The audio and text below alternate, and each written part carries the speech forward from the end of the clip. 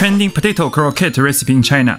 Slice the cooked potato, butter cube, gently mash it with your left hand, chop the onion, stir fry until it becomes yellowish. Any edible minced meat. Stir fry till color changes. Add it to mashed potato. Salt, ground black pepper. Well mix it with your left hand. Wrap a cheese cube in mashed potato. Shape it into a bigger ball. Coat with wheat flour. Glaze with beaten eggs. Coat with breadcrumbs. Put into air fryer. Evenly spread cooking oil. Fry 5 minutes on 170 degrees Celsius. Flip over and spread oil. Fry for another 3 minutes. Violently split it in half. Done and dusted. Out of this world.